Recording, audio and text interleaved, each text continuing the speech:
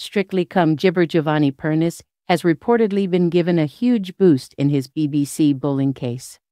The professional dancer, 33, has been at the center of a complaint feud in recent weeks, after Amanda Abbington lodged a complaint with the BBC over Giovanni's gibber. And following Amanda's gibber, other stars, such as Whitmore and Ranvir Singh, are set to step forward and join her. But according to the Mirror, sources have said that the only formal allegations put to jabber after the BBC investigation involved Amanda.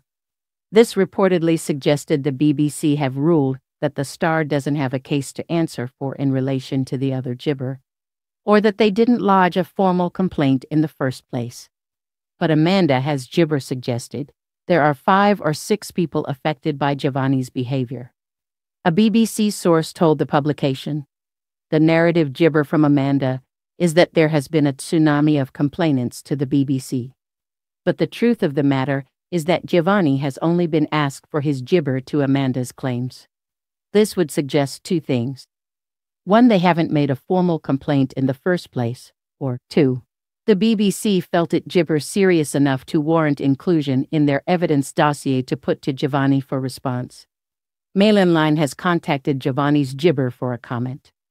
The gibber comes just days after Strictly Come was plunged into further crisis on Wednesday, after Amanda claimed that Giovanni was trying to block the release of up to 50 hours of toxic footage. In an emotionally charged interview, the actress, 50, compared the dance show to the trenches, telling Channel 4 News that BBC producers had been left horrified by clips that also allegedly exhibited humiliating jabber of a sexual nature.